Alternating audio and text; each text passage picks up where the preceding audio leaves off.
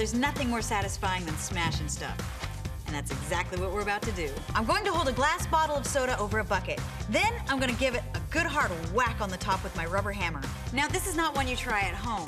I think you can figure out what's about to happen to the bottle.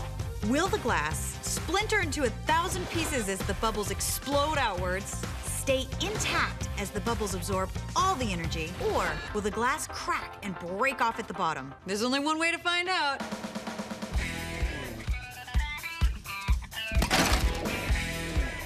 Clearly, the glass cracked and the bottom broke out.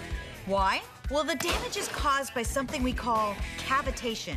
Let's see what happens in slow motion. When a bottle is hit, it instantly jerks downwards. But the liquid inside doesn't quite move that fast because of inertia.